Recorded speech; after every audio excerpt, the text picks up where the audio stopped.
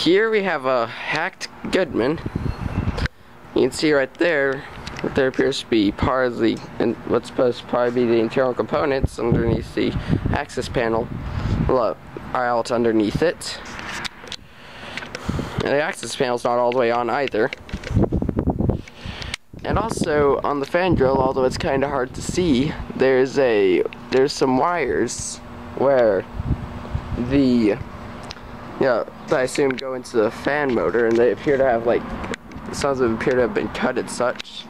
But this is a very badly installed Goodman. Well, it might be one of the worst installs I've seen. Can't really get up close to get a better video of it because of this fence around it. It's locked. I don't really want to trespass, so this is and also there's flammable gas back there, which, well, then again, I do see a natural gas line over there, so probably better stay out. And I'll include a slideshow of some pictures of the unit over and out.